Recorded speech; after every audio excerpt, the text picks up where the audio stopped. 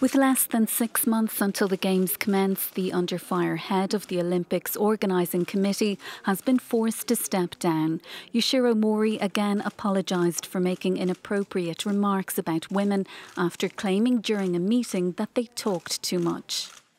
大事なことはオリンピックをきちんと7月に開催するということでありますから、そのオリンピックを開催するための準備にですね、私がいることが妨げになるということであってはならないと思います。The committee is now meeting to appoint Mori's successor. He'd been forced into a grudging apology after his comments sparked national and international condemnation.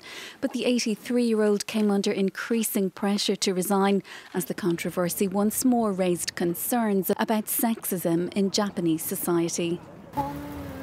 これまでのその考え方の変革のいいチャンスというか。The Tokyo governor, one of a small number of powerful female politicians, described Mori's comments as regrettable, saying she'd sit out a meeting with Olympics organisers earlier this week. オリンピック・パラリンピックは何としてでも成功させていくというそのことについては何も変わりません。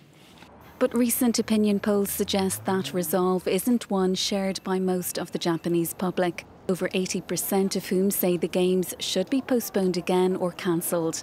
This latest firestorm is likely to raise fresh doubts over the wisdom and viability of holding the Games in the middle of a global pandemic.